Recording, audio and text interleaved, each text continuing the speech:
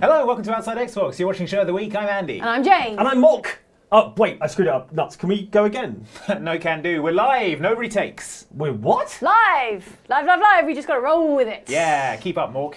When was this decided? Last week. Mork. Yeah, Jeez. that's right. You're Mork now.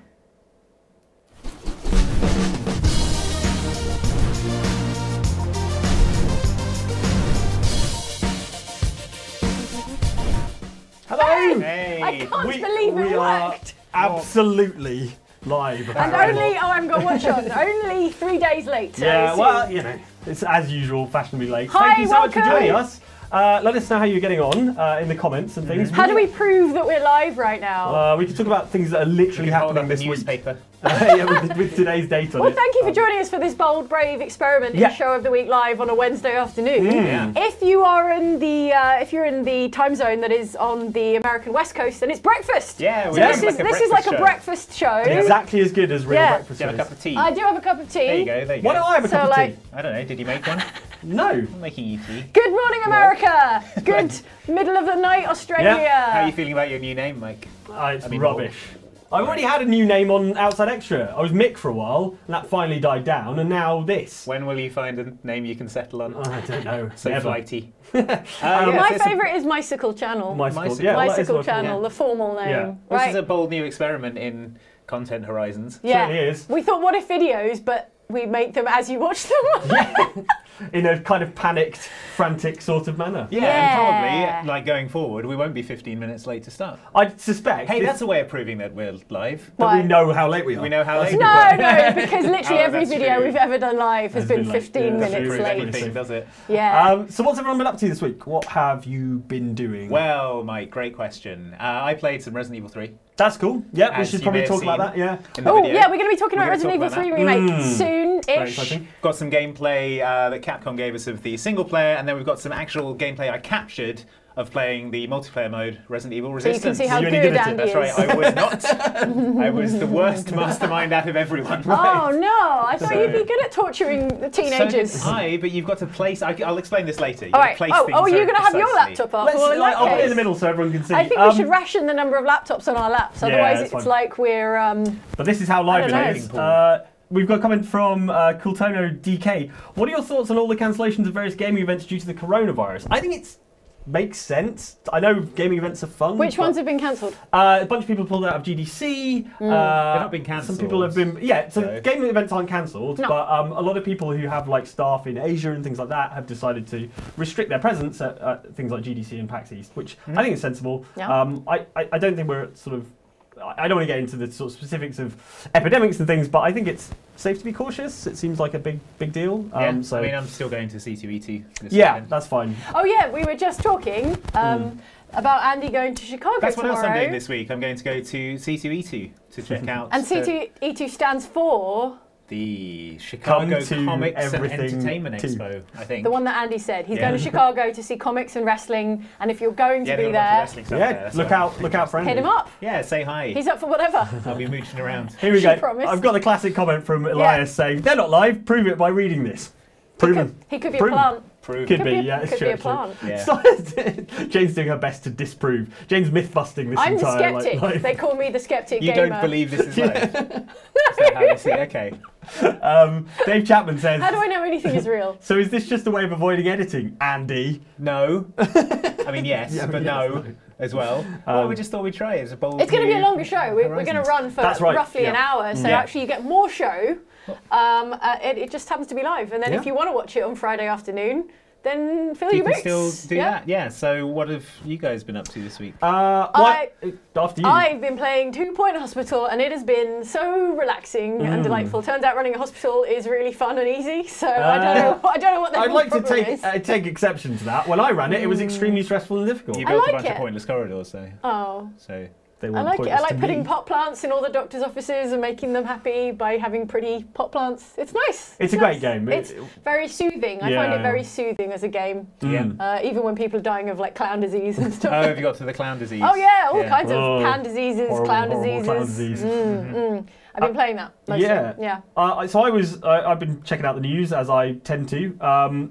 And I noticed the whole thing about Cyberpunk. Thought that was quite interesting. Did What you thing about see this Cyberpunk? news? So basically, if you buy Cyberpunk on Xbox One, they're guaranteeing that for no charge, it will run on Xbox Series X, kind of all upgraded and improved, which is kind of interesting because we've been wondering about this new console launch and how it's going to shape up compared to previous ones. Yes. And I get the feeling it's going to be a lot more like the kind of Xbox One X launch where it's almost continuity. Do you know what I mean? It's just your games look better, basically. And obviously load faster and things like that. But certainly I think CD Projekt Red like to kind of do right by the fans, but I think they're also kind of forcing the hand of a lot of other sort of publishers, because once they've come out and said that one of the biggest games of the year will get a free upgrade on Series X, surely all the other games are like, oh yeah, I guess we have to do it as well. All the other games are like, curse you, CD Projekt Red, showing us all up. A bit try hard. They're like, oh look what we've done, everyone. I think they're very good at like accumulating goodwill, and like authentically, I think they're into it. They're into that very like pro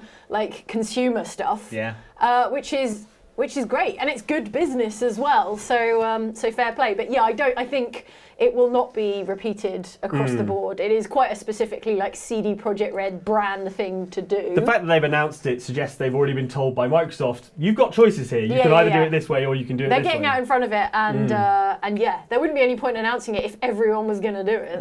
But on a broader point, it's the same story with Halo 5 Infinite and all the Microsoft first-party things as well. They will get a free upgrade. But what I find interesting You'd hope that from first party. Yeah, well, yeah, and particularly with how they've been behaving with Game Pass and putting stuff day and date on Game Pass as well. But I think what's interesting is that most of the Xbox exclusives, if not all of the Xbox first-party exclusives, seem to be compatible with the old Xbox One as well. So, for example, Halo 5 Infinite, if you have a regular Xbox One right now, you can play it on Xbox you'll be able to play it on Xbox One S, Xbox New whatever. Wave, whatever. Series X. Series X, on your PC probably as well. Wild Cherry. Wild Cherry. Doesn't this just mean you're going to get worse? You're going to get worse versions? No, of it just games means they're going to be more scalable. Yeah, they're going to be more they'll have to be scalable. Scalable means worse. No, it means scalable. But anyway, yeah, that and Forza 8 we're expecting. Probably you'll be able to play that on your Xbox One as well. So it's kind of it's an interesting announcement with like big ramifications. So I thought that was cool. Yeah, the news story that I saw this week was that they've announced the next stage of the Star Wars stories. Which is High Republic. Yeah, the High Republic, which is set during like the golden age of the Jedi. Oh no, it's the Old Republic era. No, wait. No, it's around that time. Yeah. The sort of olden days. The days when Jedi Knights were sort of, like all There's everywhere. Look at them. Look at all of these Jedi Knights and Padawans or whatever. Oh, that one's got a braid. That's Padawan. All going around doing stuff. Yeah. Look at all those lightsabers they've got. Yeah. Oh, back in the day, everyone had a lightsaber. And I think there was like leaks of this stuff before it came out, and they were like, oh, it's going to include video games as well. And then they put this thing out, they were like, no video games. Oh, right. Yeah. But after Jedi Fallen Order, how could you not make another Star Wars video game? I guess because it's an era shift, like you might be able to reference travel. Cal Kestis travels backwards in time. They use forced time travel. Did you know that a lightsaber is so hot that it can cut through the time continuum? Right. Then you just step through the wormhole. Yeah. And you end up in the past. I suspect while we might not get games set there, we'll probably they're really good at that kind of interconnected universe stuff. So maybe there'll be references to it in the next Fallen Order game, which we're pretty confident is coming out. They're really controlling about the IP. I heard that they weren't originally allowed to use the word Jedi in Jedi Fallen Order. They had to call everyone Force users until like Disney eventually relented. Yeah. That sounds apocryphal. Is that really true? It was an interview with true? it was an interview with the guy from Respawn. Okay. Okay. Yeah. Fair enough. Seems weird. Anyway, I think they're pretty good about making sure that things interconnect and stuff. So while we probably won't see a High Republic game anytime soon, we probably will get little references to characters maybe in things, in audio logs probably. Yeah. Little touches. Touches. Don't mind me, I'm just going to, for all the people who haven't noticed that we're live streaming, not you guys, you're all here, and we're very grateful, but just for the people who aren't here, I'm just going to do a little tweet and maybe, we've got one more piece of news that we wanted to show the clip of. I saw this on a website. There's murderers in Red Dead Redemption 2 now. Have you seen this? Yes! Have you heard about this? This was like on Kotaku like 3 or 4 days ago. So, in Red Dead Online, there's an NPC. It's just Red Dead single player. It's not even online. Single player? Single player. That's what makes it even weirder. Okay, so Arthur Morgan is having a little tiff with someone in Rhodes. Right. And this other NPC, unrelated NPC, who's walking down the street out of nowhere, turns around like he's suddenly got an idea, comes charging towards this other NPC that's having a go at Arthur Morgan, pauses, and then knifes him. Like right in the neck, just randomly. Right in the neck. He's Westworlding. We do have a clip of this, but Luke is talking to John, so I don't know if he's... You can see the exact moment where he realises he's a sentient NPC and he can murder things. It was only a matter of time before Rockstar Games gained sentience. It would be a Here we go. Oh, here we go. So look at the guy at the end of the street. The end of the street.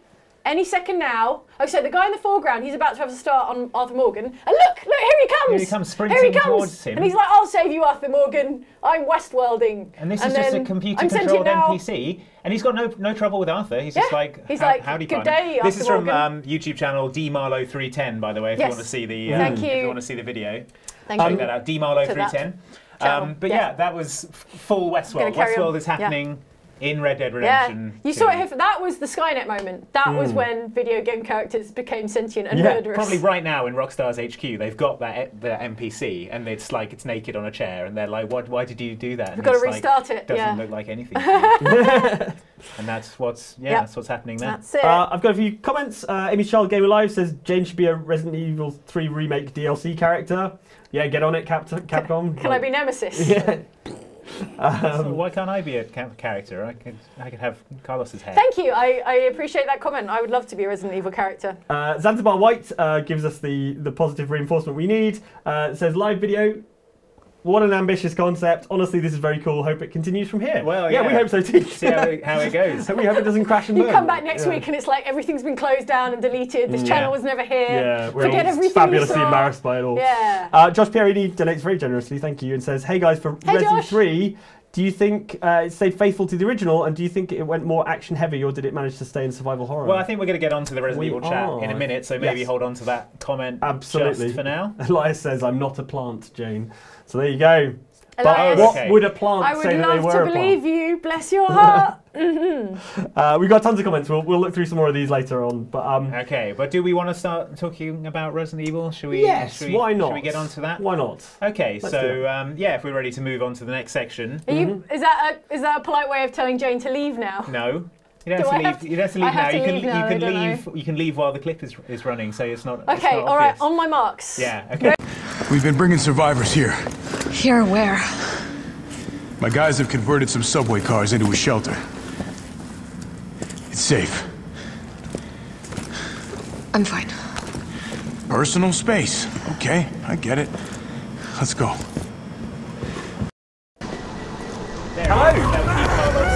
Lovely handsome man. See what I mean about him being like Keanu Reeves? He's even got that like head nod thing that Keanu Reeves does. Okay, personal space, I get it. You have to explain that. Not everyone watched your video yesterday. In my video I said that Carlos is now like Keanu Reeves. So when this live stream is over, feel free to go back to Andy's excellent video about Resident Evil 3 single player, which is what we're seeing at the moment. Yes. Jill Valentine in action. You've also got a multiplayer video coming up as well. Yes, we're going to talk about some multiplayer as well, but this is the single player gameplay. So as you just saw, there's a dodge mechanic, which I mean, huge. Little quick step. Back step. So I don't know if you remember in Resident Evil 3, the original, you didn't play it, did you? I played bits of Resident 3, yeah. There was a dodge mechanic, but to do it, you had to have your gun drawn, and you had to press something at the right time, and it never ever worked, and it was more of a shove. So this, you can like juke as you're running, so that's like out of the way. In any direction? Yeah, you like hit the thing and you press the direction you want to go.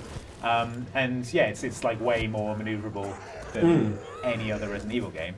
Although I was using it and I was just not very good at it. I think it's good, the sort of thing you need to learn the timing. Yeah, you get an instinct, like it's the same with anything, like Jedi Fallen Order, for example, just timing your rolls and stuff, you'll get good at it. This looks great. Yeah, looks I mean, really that's the sort of the main thing to talk about here is just how good... Because Resident Evil 2 all took place inside the police station, so everything was interiors, which is fine, but then there's a lot of these big outdoor areas in Resident Evil 3 and a lot of this neon lighting and like puddles and fires and just the light system is amazing and everything looks great. I think that's the big potential for me, is that seeing more of Raccoon City, because obviously you know... You're going to enjoy this. Oh, here we go. Yeah. Ah, yeah, that's the good stuff. That's the good stuff. Yeah. But yeah, seeing more of the kind of streets of Raccoon City, because you obviously get the classic Resi 2 sprint at the beginning of that, where you're, but then after that you never really venture too far out of the police station or the facility. There's a little bit where you go across the orphanage, which is like a street, but there's a lot more about it. What was Josh's question about it, if it was faithful to the original? Yeah, whether it had become more combat happy, whether it was, you know... I mean, definitely, yeah, it's got, I mean, you can see there, we've got like electric transformers now you can use to shock people. And yeah, it's got like upgradable weapons, but then again the original did. I think it's It's just a sort of more modern version rather than being less faithful. It's the game they would have made to the same principles if they were making it now. Does it feel? I mean, does it feel different from Resi 2 remake, other than the sort of quick step thing? No, it feels very similar. I mean, obviously, it's using the same engine, or as far as I'm amazed they've turned this around in like a year. I think they must have been working on it before. Yeah, they must have had 2 parallel teams. But yeah, I think they probably knew Resi 2 was going to do well, but yeah, it's pretty high up on the horror scale. I mean, this thing here, you're trying to find these transformers to restore power. Like to Optimus something. Prime. Yes, exactly. Bumblebee. Here's Bumblebee. Optimus Prime's around the corner. But yeah, you're in a maze made of guts with these like horrible spider leech monsters coming at you. Really Silent Hilly. Yeah, it's got Silent Hill vibes, definitely. Yeah, it's great. So how far into the game is this? Well, this is early, so I think. In the original, so they lay on the maze of guts real early in the game. Yeah, I'm not sure. Set the tone. What, I mean, that hanging from the roof? Yeah, that's one of the things. It's after you've met Carlos, so it's a little bit of the ways in. But you're trying to. Oh, here he is. Yeah. Look at that. So then, of course, the Nemesis is back, looking fabulous. Yeah. Oh yeah. It's quite. He's sort of. You can't really see because it's so dark, but he's like wrapped in packing material. Yeah, with like he's caution tape and stuff. Yeah, like you would sort of post the Nemesis to your worst enemy. Yeah, it's like you would sort of wrap a pallet for shipping. Right. And then sort of like more. All those people who insist on wrapping their suitcases up before they travel. Yeah, What's that all about? They didn't want anyone getting into their Nemesis. If the TSA want to get into your suitcase, they're just going to cut that off. So as you can see, he's a total nightmare. He's got tentacles and will pull you towards him. Although I will say he doesn't he just pulls you towards him and then just sort of stands there. So it's like, look what I did. This out. Just giant long jump and then he clothesline from hell. So he moves quick. Oh yeah, he's an absolute nightmare. So what's the best way of dealing with That's one of the Duke's there. Oh yeah, a little. I think you just got to run away from him. In the original, you could kill him in each encounter. Not kill him, but like incapacitate him. He would drop like weapon parts and ammo and stuff. But the fact that they included him killing you in the official B-roll that Capcom provided means that you need to know he's dangerous. You need to know he's dangerous. Check him out. He just leaps, just comes at you. What I do like though is that he sometimes kills zombies for you if they're in his way. So you can see him here. He does a charge and just absolutely owns this guy in the high of his vest. So you could technically like, use him as a bioweapon. Yeah, basically, if you get some zombies between you and him, he actually sort of. Was that store called Toy Uncle? Yeah, Toy Uncle. You ever been to Toy Uncle? Bit of a weird name for the shop names are really strange. Yeah. There was Moon Donut over there. In the B-roll. I don't know if we're going to see it here. We probably won't see it here, but in the subway there are all these movie posters on the walls, and they're all like got weird titles, and it's like the Terminator and Alien and stuff, but with different titles. So I love stuff like that. It's great. Yeah, a little shtick, sort of spoof stuff. But yeah, how about these facial animations? Are like genuinely really impressive. Everyone looks really good. Yeah, they've got properly moving faces and stuff. Yeah, and that hair is a thing of beauty, I will say. Like shaggy sheepdog hair, like the Dulux dog. I am so excited for this game. It's so cool that we're getting it so soon. Like that's the main thing that I've taken away from this is like. Yeah, like you say, they must have known Resi 2 Remake was going to absolutely slay the charts. And they've got this ready to go. And like, you were saying it's reflective of sort of how the original Resi 3 followed up Resi 2. It was kind of quite a quick turnaround. Yeah, the original Resi 3 was just going to be a sort of like a spin-off side game. And then the actual Resi 3 they were making ended up taking forever. And they were like, you know what, this is Resi 3 now. You've got 2 months to bulk it out to full game length. So I think, like a lot of this stuff is quite new, and I think there's going to be stuff set in the police station. Which, they already had that. Yeah. It's a very short sequence in the original Resident Evil 3, but I think they might extend that a bit for this. I feel like it's going to be a longer game. It'd be a really good opportunity to kind of play with your expectations. Like if you play Resident 2 Remake, like send you back to a familiar environment, but have things slightly different or changed. They love doing that. Like the Resident Evil 1 remake, the bit in the first version where the dogs jump through the window. When you go into it, the dogs hit the window, but it doesn't break. Oh man! Just to sort of psych you out. Playing with your heart. All right, here's something gross. It's the Hunter Gammas. Right.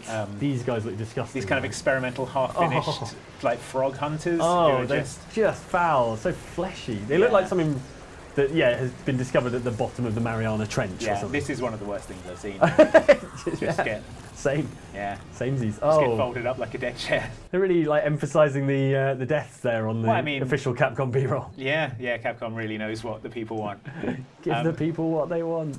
But yeah, so again, sewers, which never the best sequences in any Resident Evil game. But better here than most, I'd imagine. Yeah, I mean, I think I played through the whole sewer section when I was playing, and it wasn't. It was like 20 minutes. Ah, that's not too bad. That's not bad. Yeah. What do you make of Jill, like in the new game? How she's sort of she's way swearier. Really? Yeah, she's constantly effing and vining. She's been hanging out with Moira Burton. Yeah, but she's good, and she has this sort of back and forth with Carlos, which is. She just doesn't stand for any nonsense. Good. So there's like there's a bit of fire, and she's like, "This thing's on fire," and he's like, "Well, I'm sure a tall drink of water like you could put that out." And she's like, "F you," and then just turns off the radio. So you're like, "Okay." Jane has a question. Yes, Jane. Repeat after me because my mic's not on. Bob P. Caramel says. Bob P. Caramel says. Any word on the DLC costumes? Any word on the DLC costumes? Did they mention that at all? They didn't mention that. I've only seen the original Resident Evil 3 costumes that are the pre-order ones. It's got Jill in the miniskirt and the tube top. Yeah. Hair Carlos. And it's got the original hair Carlos, which is just not as good. No. It's the same face model, but with the terrible 90s curtains, and it's a no. It's a no from Andy. It's an absolute no from me. But yeah, I mean, hopefully if it's you can anything, mix and match, right? Yeah, if it's anything like the Resident Evil 2, it's going to have tons of costumes. Yeah. So yeah, I haven't heard anything apart from those ones. This is the bit that we played up to. This is the sort of boss fight. You have to fight the nemesis on the roof of this building. Good grenade shot. He shrugged that off. He's got a flamethrower. Oh, he did flinch slightly at that second grenade. Yeah, you can sort of knock him down to one knee.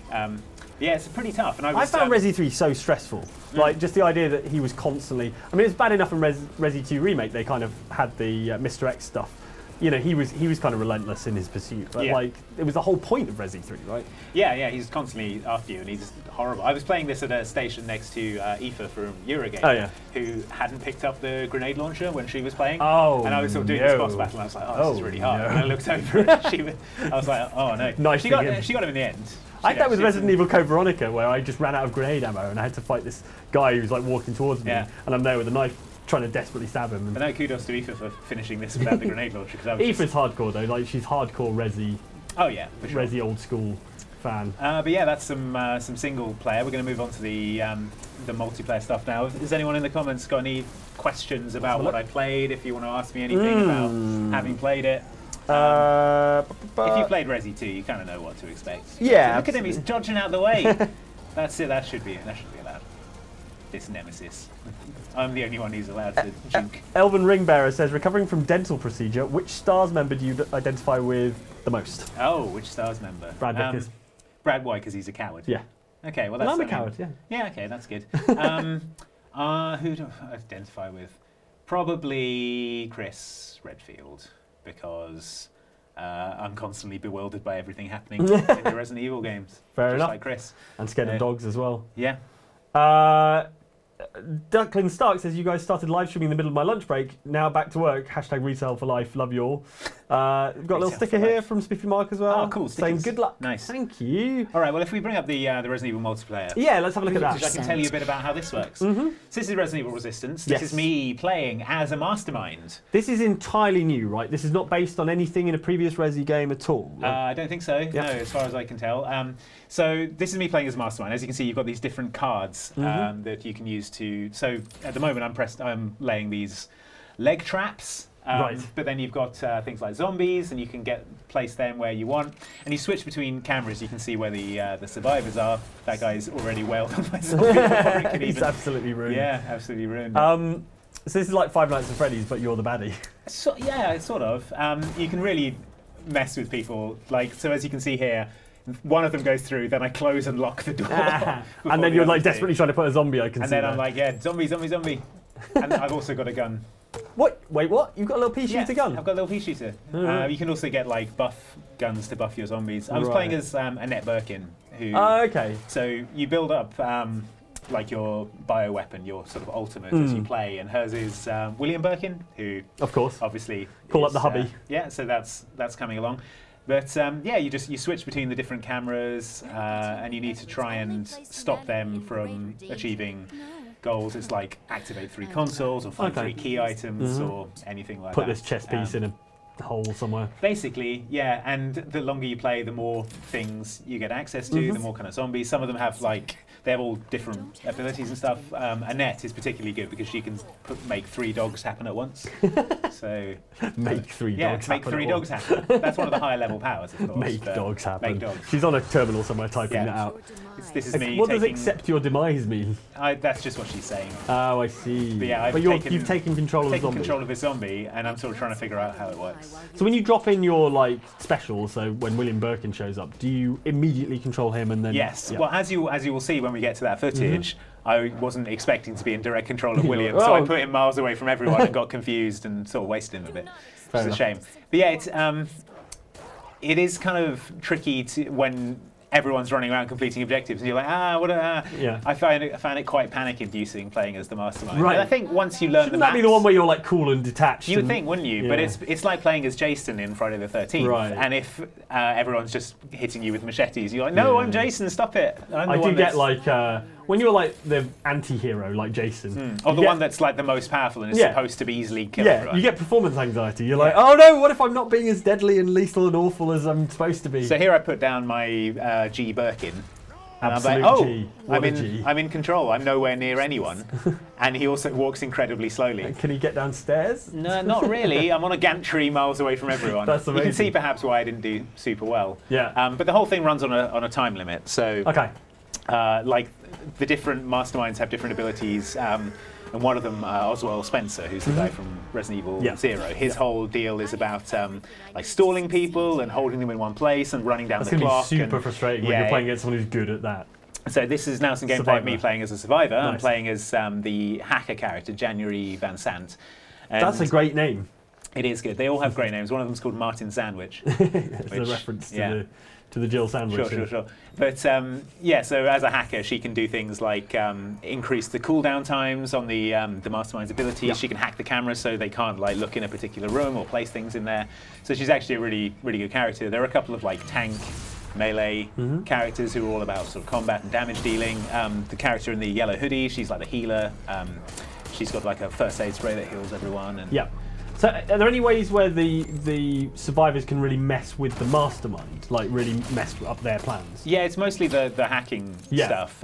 So it's predominantly tied to one character. Yeah, and also taking out their big bioweapons. So if you use proper teamwork and set traps and use proper weapons, you can take down a G Birkin pretty quickly if you use teamwork. So that's kind of I feel like the tank in Left 4 Dead. If you're on your own, they're real trouble. But if you all focus your fire on them, eventually you can chip them away. That's really nice balancing, I find. Yeah, that's the thing though, is that because you have quite a strict time limit, you do sometimes have to split up to get all your objectives completed. Right. So it's a kind of risk-reward thing. Is it going to be one of those games where it's a real pain in the bum when you're playing with randos, none of whom have voice chat on? Probably, yeah, because everyone's just running around in headless chickens. This level we're on, by the way, is a sort of horror amusement park. Cool. So we're currently in the Haunted Doll Factory. I'm not going to pretend I wouldn't go if there was a horror amusement park. During a zombie apocalypse. Yeah, it depends whether you booked your trip before or after the zombie apocalypse started. I mean, you don't want to lose your money, do you? No, exactly. So you're going to hack this camera. Oh, cool, okay. So that takes it out. They've turned out the lights, annoyingly, but they can't now look in this room. So this reminds me a bit of. Did you ever play Zombie U on the Wii U? Yes. It had a kind of multiplayer mode where, because it had the separate display, it had a local multiplayer mode where one person could be on a controller on the TV, being a survivor, and the other person was, like a mastermind, kind of placing zombies on the Wii U gamepad. Yeah. So it's quite nice to see that sort of. I love a good asymmetrical multiplayer mode at the best of times, and this one looks fun. I'll be really interested to see what the uptake is on it. Yeah, I feel like it's one of those things that might have a ton of people in the servers immediately around the game, but then might not have the longevity. I think anything that requires this much learning and sort of mastery of specific techniques can sometimes end up just dropping off quite quickly. Yeah, it has a progression system as well, so if you come to it later than everyone else and everyone's a super high level with all these abilities, it might be sort of off-putting. Yeah. I don't know, but I think it's going to be a fun one to stream if we're in a team together. Oh yeah, absolutely, yeah, we should totally do that. Harry GTT says, can't wait for the Thomas the Tank Nemesis. That will almost certainly happen. Oh man, yeah, the mods are going to be something. And Annika Brock says, I'm glad for these remakes because the first console my family could afford was a GameCube, so I missed a lot of classic stuff. But you could get the cool Resident Evil games. Yeah, the Resident Evil. That's why I got a GameCube. I was tempted to buy a GameCube specifically for Resident Evil Remake. But yeah, it says they seem to be a good place with balancing original content versus updates too. Yeah, I think it's. I think these remakes. I think the first one, Resi 2 remake has proven that they just have a real eye for modernising old mechanics and what made the games good initially and what to kind of build on. So yeah, that's absolutely true. So did you did quite badly. Did you manage to survive as a survivor? The only game where the survivors won during our play session was the one where I was the mastermind. Right. Every other game, the mastermind won. But I think that was because none of us had played it before. Yeah. And in that situation, generally the mastermind will have the advantage. To be fair, I did nearly get them, and I was playing extremely poorly. Fair enough. Well, that's good. It's good for me to know that because I will also be playing extremely poorly. Yeah. Here's a question. Yes. Is it scary in multiplayer? Because I find often when you get a kind of multiplayer horror game, like the fear kind of disappears and you become completely focused on your objective. Yeah, I don't think it's like it's more just a bit sort of frantic and stressful. Yeah. Got into overtime here. One feature that it has that I really like is it's got a thing called broadcast mode, where usually when you're playing, the mastermind has these voice lines when you do things. It's like you collect a key and it's like, oh, you have a key, but one key will not be enough to save you from the machinations and all that stuff. So that would be Oswald Spencer. Yeah, someone like that, for example. But if you press broadcast mode, then you get to do all that yourself. So you're on voice chat and you can doing the creepy voice. Yeah, game. you can do that. You can You're mine. Stuff that will basically come through the levels like speakers. That's hilarious. Does it have a little tinny speakery effect? That'd be so good if it sounds like it's literally being. I don't know. We didn't use it while we were playing. I just saw it in the menu, but I think it's a great idea. It's a great idea. It reminds me of talking of novel voice chat multiplayer things. Do you remember in I think it was Splinter Cell Chaos Theory and maybe Pandora Tomorrow, where when you grabbed someone from behind, you immediately got a direct voice chat to them as if you were really? So before, when you were a spy, it was spies versus mercs, and when you were a spy, you grabbed someone and you could be like, "Sucks to be you," and then break their neck. It's a really neat idea. Oh wow, okay. I love all that stuff that's kind of imaginative uses of voice chat. Yeah, but you can really do your own sort of Resident Evil villain monologue, which I really like. So anything else in the chat about Resident Evil multiplayer?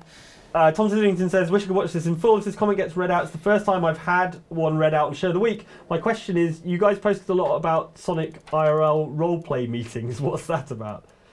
Sonic? Oh, I think that's just the joke poster in the office. Oh, yes. Yeah. There is that, that I think that's a joke, Tom. Someone's put it up in the office. And we see it every time we go to the lift. And it's very strange. We'll post a picture on Twitter later so people know what we're talking about. Haiti, everyone wants to know if you're going to be sharing your tips with the Critical Rolecast at C2E2. Oh, yeah, I can tell them how to play D&D properly. But shout a lot.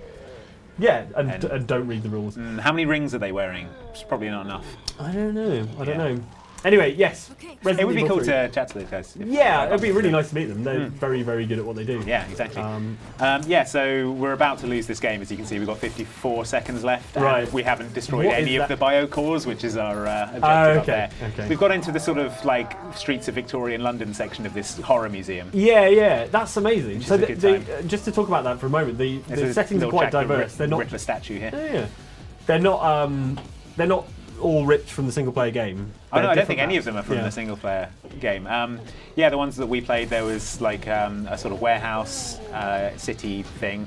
There was this, and then there was a casino. Oh, nice. Is that a brightly lit environment? Is that it's very neon-y, which is very not zombies. As you can see, I'm just getting absolutely wrecked by G. Birkin now. In overtime, and we're losing all the time, and there we go, we're done. So that was another one of my many successes in Resident Evil Resistance. Well, I wouldn't have done any better, so I wouldn't feel too bad about it. Yeah, that's fair. Well, so that was Resident Evil Resistance and Resident Evil 3, which I personally am extremely excited about. Let us know if you're excited for that in the comments. And speaking of comments, what do you say? I should probably get out of here. Some comments. Or do I have to stay? Yeah, I think you do. I'll stay for everything. I'm live for the whole time. Yeah. All right, fine.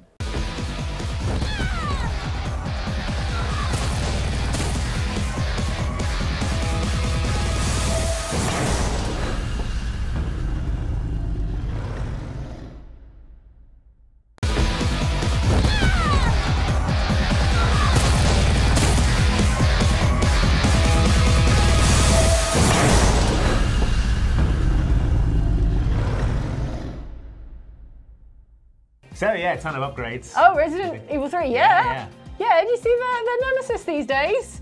That shiny trench coat and the snatched waist and Don't even mention the nose. What's that about? Yeah. New nose. See, we took different things from the gameplay done. There. No, I guess so. But tell me this, do you think I could pull off a flamethrower? Okay, how about instead of that, we do some YouTube comments? Fine, but we're coming back to the flamethrower. All right. Just put a pin in it for now. Put a pin in the flamethrower? Yeah. Okay. You've caught an enemy unawares. Their back is turned, and they're none the wiser as to your presence. You glide up behind them, utter a pithy quip, and then drop into a full crouch because the game you're playing has decided that clicking in the right stick makes you crouch for some reason, even though I thought we all agreed that right stick was melee. Now a swatter, that's a real weapon. Well, Jane, that was a clip from our recent video about the things that all games need to agree on. I know. But yeah, I'm just for the sake of the viewers. The presentation at of home, describing that clip. Yeah, just, exactly. That was a good video. If you didn't see it, yeah, no, it's good. Yeah. Did you have any ones that didn't make it into the video? No. My one main thing is about the button to get into cars. That's the one they really can't seem to settle on a single button for. Do you know what would be the best thing in the world? What? Is if the face buttons on every controller from every console were just the same. None of this triangle, X, Y, A, hold circle. up. Like, and Nintendo uses the same letters as Xbox, but they're in a different configuration. How are you going to unify the platform holders and make them all use the same face buttons, Andy? We'll just get together and thrash it out over dinner. Yeah, and then we'll solve world peace. Yeah, we'll go out in the afternoon. We'll go out with Bill Gates and whoever is the president of Nintendo now. I think he's doing something else. And whoever's the president, Jack Tretton. He's too busy for console face buttons. We'll go out, we'll have some karaoke and some drinks, and then at the end of the night we'll say, come on, fellas. Okay, if you believe it can be done, Andy, then I'm with you. If you believe it, okay, we can dream it. Yeah, okay. Okay. Well, okay, so let's get to the first comment on this. Yay! It's just like a normal show of the week. Yeah. So Stormgout says, I love how this list feels so off script, like they're all just going off about their pent-up anger towards video game controls. It very much came from a place of anger. Yeah, anger like and so frustration. Much fury. Hungry. Yeah. No, I mean, that was the writing process. We just sat down and went, what bugs you about controls? Yeah, what would be good in games? Yeah, stabbing, the melee action versus, throwing a grenade or crouching. What was Fallout 4 thinking, making crouch right stick clicking? Fallout 4 was thinking, we're Fallout and we'll do whatever we bloody well please. It was left stick in Fallout 3. Well, why would they just like? No, they're just trying to keep you on your toes, Andy. I'm not on my toes. I'm trying to keep the relationship spicy. The opposite. Your relationship. What's wrong with my relationship? It's spicy. The spark is gone. It's not gone. Sometimes we have to surprise you and change the melee button. Change it up. Wow. Okay. Yeah. That's fair. Yeah. Okay. Well, on to the next comment. This is a good one. Okay. Daniel Savage says, my favourite game to play is where are the subtitle options? Gameplay, display, audio. Who knows? It's a bit like invert look, isn't it? Because it makes sense being in all of those. I mean, it certainly makes sense being in display because it's displayed on screen. It makes sense being in options because it's an option. Yeah, gameplay because it affects the gameplay. I mean, everything affects gameplay, kind of. Visuals, so yeah, there's so many places you can hide the subtitle options. Settings. Oh yeah, there might be a dedicated sub-menu. That and invert look, they should just be main figure it out, someone. Yeah, please. Or add another button to the controller. Just a whole button that's like invert look, and then another whole button that is like subtitles. Or a separate controller that's just for that. Are you talking about a keyboard? No. Have you reinvented the keyboard? I'm talking about a two-button, like an old Atari joystick with two buttons. A mouse. No, it's got a joystick as well. Oh, okay, all right, fine. And you bring it up and you press the invert button, and then you press the subtitles on button. Isn't the problem that there are so many genres of games, and they each need to prioritise different kinds of control? How many genres of games are there? It's like 2. Shooters and jumpers. And drivers. Oh, okay. Shooters and jumpers and drivers. The 3 kinds. Yeah, okay. We couldn't let that go. Yeah. So we need 3 control schemes. 3 control schemes. Well, there you go. They can't all be the same. Oh, but what about Grand Theft Auto where you shoot and jump and drive? It's a rare hybrid. A red hybrid. All right, we'll just agree no more Grand Theft Auto games, and then the system will work, and it'll be fine.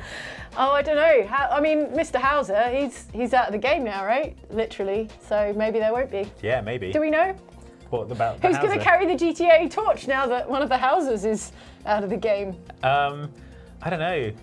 Someone will do it. Someone will make it. Someone will want to do that. Yeah, don't worry, don't worry. You've not seen the last of Grand Theft Auto. They'll find a way. Make Sleeping Dogs 2 and then everyone's happy. Oh my God. What if Sleeping Dogs 2 could be on the Xbox One series, next console, Xbox, new Xbox? Yes, please. Sleeping Dogs 2. Sleeping Dogs 2 was blooming good, and I only just thought about it recently because it was in that feature, the video that we just played, about getting into cars, because you get into cars in it a lot. It is good. You never play Sleeping. I don't know how we got onto this, but Sleeping Dogs is great, and you should play it. Someone tweeted an old clip of yours recently, a Sleeping Dogs clip, and it's the one where you enter a cutscene where you're talking to all your criminal gang friends, and they're like, we think you're a plant, we think you're a secret cop, but you've gone into the cutscene wearing a police uniform. Oh yeah, it was one of the DLC costumes. Yeah, it was like a full Hong Kong police uniform. uniform. And they're like, there's something fishy They're about like, you. one of these guys is a cop. You're there in your uniform, and there's this other guy. Some Sleeping Dogs fan account just retweeted that recently, and I thought it was good. It reminded me of how good that game was. We're doing this, or we're going to the next one? Okay, let's have the next comment. Oh, this comment. No, this is a good one. Do you want? That was before the rise of crowdfunding, which allowed game creators to go straight to the fans to fund the development of their game, and led to some huge success stories and enormous sums of money being raised. But with more and more people getting in on the crowdfunding action, game makers had to get creative with their rewards. The reward of simply receiving a copy of the game wasn't going to cut it in a crowded marketplace, which is how we ended up with the following bizarre rewards for kickstarting games. Enjoy! So Jane, that was a clip from our video about the Kickstarter rewards. Your video, almost entirely Andy's video about bizarre Kickstarter rewards. Do you remember when Kickstarters were just kicking off all over? I do. I remember the Double Fine Adventure one that became Broken Age. I kickstarted that one because it was so early. You're like, well, I'm sure only 3 or 4 Kickstarters will ever happen, and I've got some money. And if only we'd known, then you could have saved your money and kickstarted one of the other million Kickstarters. Tim Schafer had $3 million. Yeah. Now, there is a comment, actually, that I bypassed there that I meant to read out. We don't have a card for it because it's a late entry, but it's such a good comment for the last video that I want to share it with you. Okay. And it's from Frankie A. Okay, Frankie A says, and there's not going to be writing to read, so you're going to have to mind read it. Yeah. Frankie A says, RE mapping controls, one of the best worst moments I've had in a game recently was when I switched straight from Red Dead Redemption 2 to The Witcher 3. Uh-oh, you're thinking, right? I'm thinking that. Loaded into a game in the centre of Novigrad, immediately tried to mount Roach, hit the RD, R2 button for get on horse, and then watched in utter disbelief as Geralt pivoted on the spot and sliced a guard's head clean off his shoulders. I quietly turned my Xbox off and went to think about what I had done. Yeah. Now that's a solid gold comment. I couldn't go without reading that, Frankie A.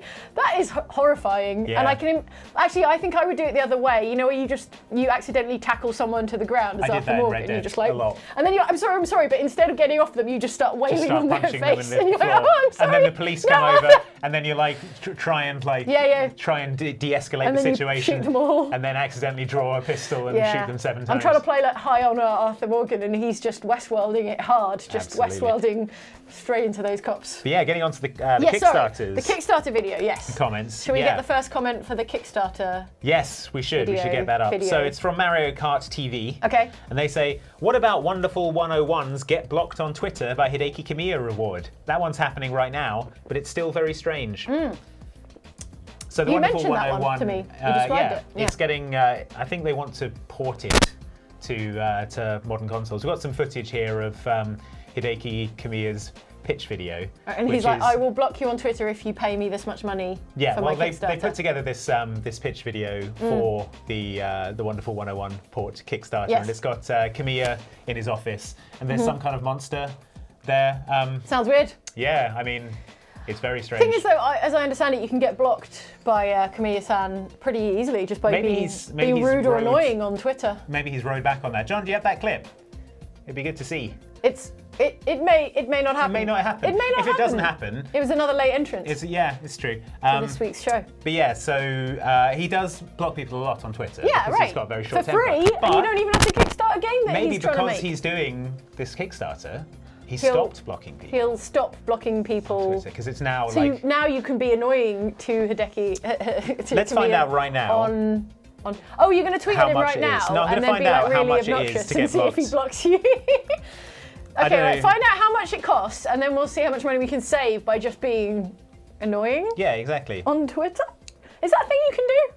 What? Are you allowed to be annoying on Twitter? Well, they've made $1.3 million of their $37,000 goal. So They're doing all right. blocked on Twitter. It's clearly blocked. Does it say how many people paid for the tier where you get blocked? Let's have a look.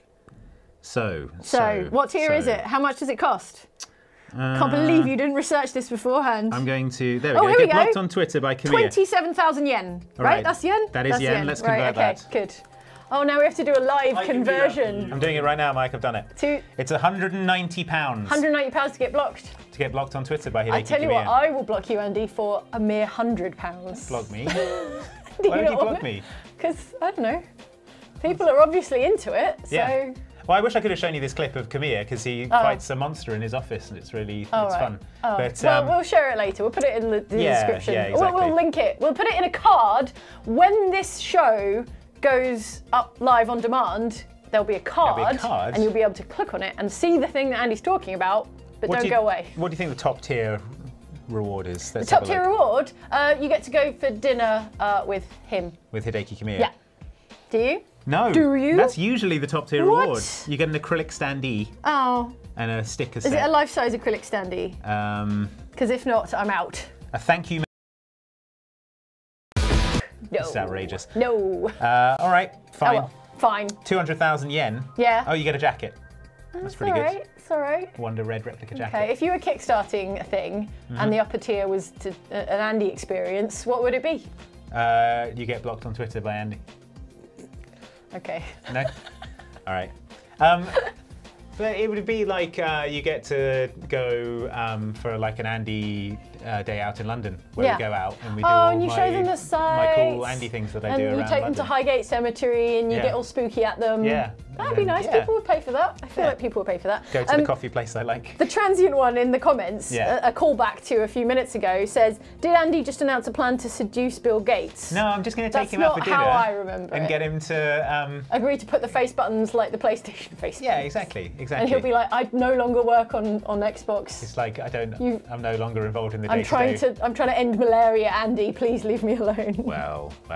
Okay, let's move on to the next comments. Okay, next comment. Okay, the next comment is from Tatcom Control, who says, people like to forget that Garriott was the first private citizen to go into space, and his MMORPG Tabula Rasa got cancelled while he was up on the space station and couldn't say no. That was the plan all along. They're like, we can't cancel this. Garriott is too powerful. Yeah. We simply can't cancel it unless he's in space. That's not technically what happened. But his powers can't reach us. What actually happened? All right, tell us the story. Tell us the true history. He was in quarantine after coming back from space. In case he brought back a spawn. In Russia. In case he brought back a Venom symbiote. Yeah. Yeah. And while that was happening, he was forced out of his company. Oh, that's quite sad, actually. And yeah, I think that they... feel bad about joking. Well, I mean, he got $27 million in a lawsuit. I feel less bad about joking now. So yeah, I think we have a real emotional roller coaster for me. We have a clip here of Richard Garriott in space. Okay. Which there he is. There he is, old Richard having Garriott. A wonderful time. He's knocking some. Oh yeah, he's doing a Newton's cradle in space. Tennis balls back and forth. It's a Newton's cradle, Andy. I mean, they really had to send someone into space to. He just wanted to be in space. There are way worse things to spend all your money on. Do you know how much money he paid to go into space? Millions, I assume. Do you know how many millions? No. 30. It's good. 30 million. It's good. It's a bargain.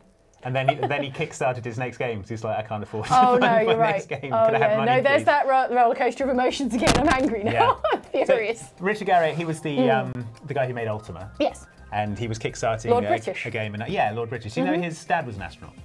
Yes. Well, Owen Garriott. I did. He was on Skylab 3 in the 70s.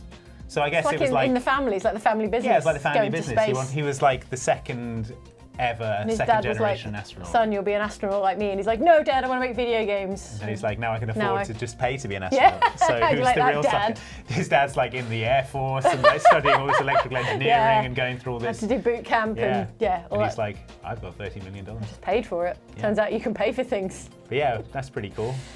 $30 million to throw Spaceballs around. Oh man, would I do it if I had the money? I feel like it's. I'd like to go.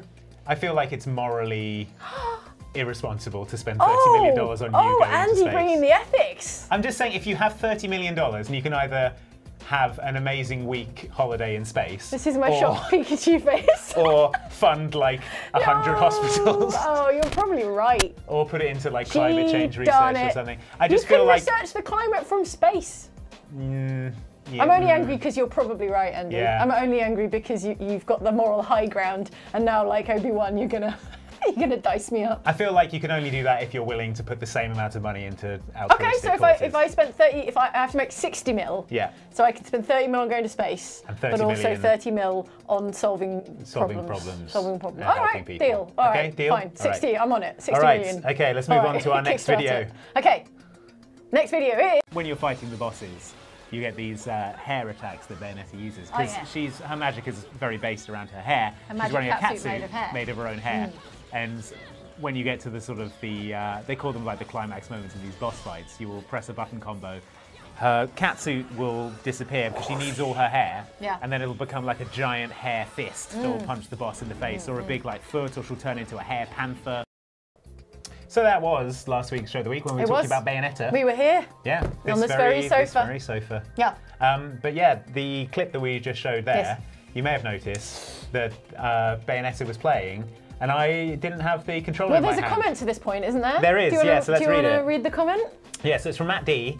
It says, "It blew my mind when Andy let go of the controller to explain something, and Bayonetta just kept going." Two things. Okay, so you edited this bit, so I'm intrigued to know what was happening myself. One, Bayonetta is magical, and she can do whatever she wants. That is not the explanation I was expecting. Two, I did edit that video, and so the reason you took your hand off mostly Andy's playing the game live, but then there was a cutscene. And you sort of like take your one hand off the controller to talk through the cutscene. But I took the cutscene out of that video because it's quite confusing to have a character's face all up in the camera talking and subtitles, and also Andy's talking. So I kind of shifted the timeline so there was more gameplay while you were talking. Right. And so for that, I don't know, 20 seconds or something, the picture-in-picture, the little video with Andy holding the controller, and the gameplay are not synced up. And so that's why, for that brief period, you're like waving the controller around. And the game's playing itself. What I mostly wanted to make it look like you are a fake gamer and never really play games, so.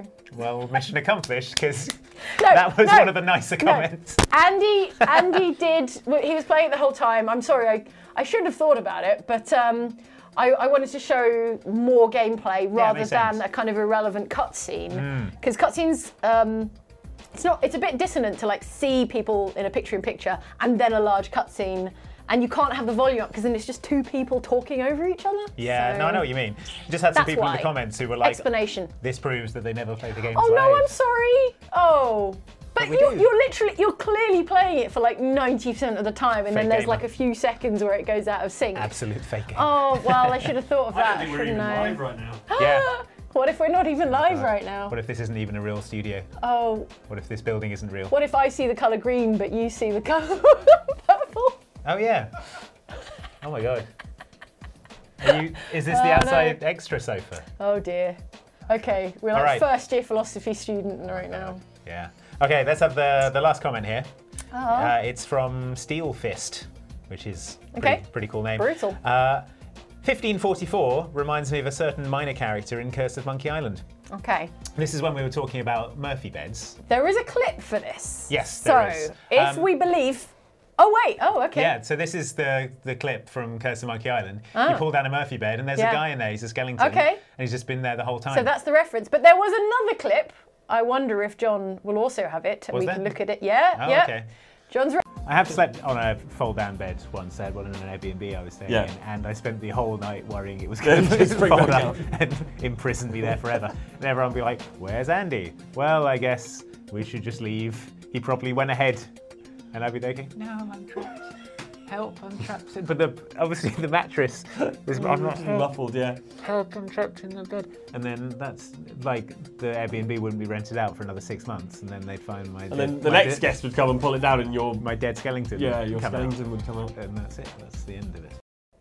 Thanks for that great VT there, John. Great VT. I think that's probably what I had in the back of my mind What I was thinking That's why you're scared of Murphy beds, because you played Monkey Island. Curse of Monkey Island a whole bunch. And you couldn't forget about that skeleton. Yeah, it kind of works out for the skeleton though, because later on you remove the boards on the wall and you can launch him into a crypt and he's alive and he gets married to a ghost bride. So you really should have factored that into your fear about Murphy beds. Yeah, because actually it worked out fine for that. There you go. No, well, I feel like we've made some progress here today on the therapy couch. Yeah. So maybe we've cured Andy's fear of Murphy. Next Murphy time beds. I sleep in a Murphy bed. But presumably your fear of Murphy beds, and the reason we were talking about Murphy beds, to be clear, is because they added them to The Sims 4 in the Tiny Living DLC. Because you have Murphy beds when you don't have the space for a bed and a sofa. Now, why are you actually, let's dig into this, your psyche. I don't think we have time to dig into my psyche. No, but have people actually died of Murphy beds, and is that where that comes from? I don't know, you'd assume. That's what, I mean... Why wouldn't it go up in the night and suffocate you? I feel like there must be safety features, like programmed in.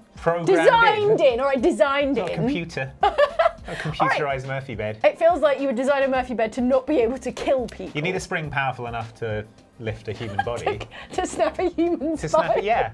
But so it mercifully kills you. I'm not saying it's a rational fear, Jane. Okay, fine. That's the point of irrational fears. They're irrational. Okay, fine. Also, at a young age, I played The Curse of Monkey Island, which prominently featured a human skeleton in a Murphy bed. It's not hard. No. You don't need a degree from Psychiatrist University, Dr. Fraser Crane, you. My parents were murdered by a Murphy bed. Yeah, that too. Their Murphy bed fell on them. It's a Batman scenario, but with a Murphy bed. Yeah, they left the theatre in a Murphy bed, chomped up. My mum and her pearls went everywhere. Okay. And then I became... And the pearl symbolised your family. Yeah. Broken by an act of cruelty. And then I fell into a cave and saw a YouTuber. And I became a YouTuber. Is Andy's origin story? Yeah. Oh, finally. Fell into a cave that was full of Paul brothers. Okay, so, I'm lost. What are we doing? What's happening? That's it for the comments. Was that the whole comments thing? Yeah, we've done many comments. We talked about Richard Garriott. Oh, okay. We talked about. Well, in that case, I think we'll play us out with a clip. Or maybe roll VT. We're gonna roll into some stuff. Cool. All right, punish. No, wait. There's the spanking. There it is. I knew I didn't dream it. There was spanking in this cave. Of course. Well, now you've seen. We got what we came for.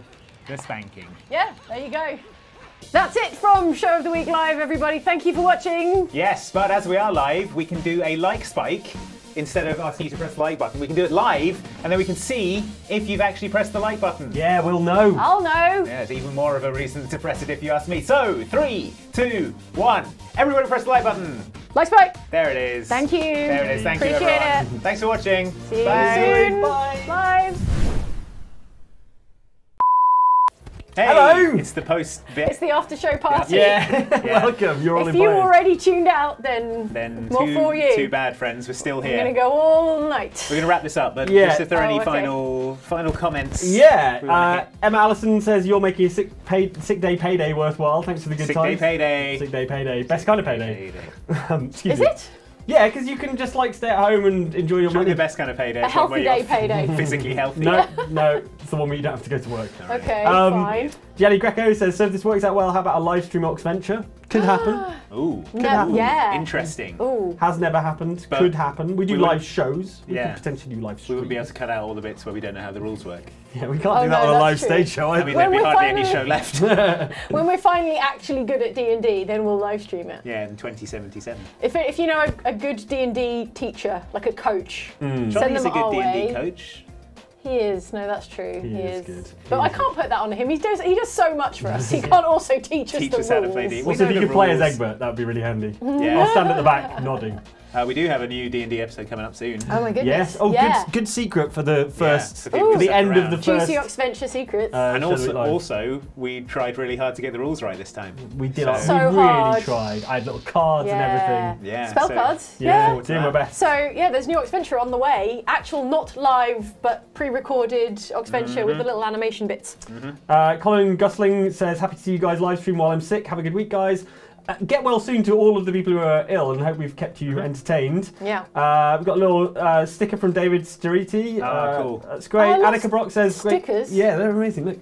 That's a little exclusive one that we've got. Oh, we got from the Summit thing. And Annika Brock says, this was such a fun format, hope it sticks, assuming it's not too stressful. Not that stressful, I don't think. It wasn't stressful for us. We said easily while John sweats in the background. John's face down. Giving us the thumbs up, it's gone fine. I mean, his tongue is up, but he is face down on the floor. So. Fine. It's about to get more stressful because Imio Jen says, I love Jane's earrings, they look both beautiful and low-key haunted. Oh yeah.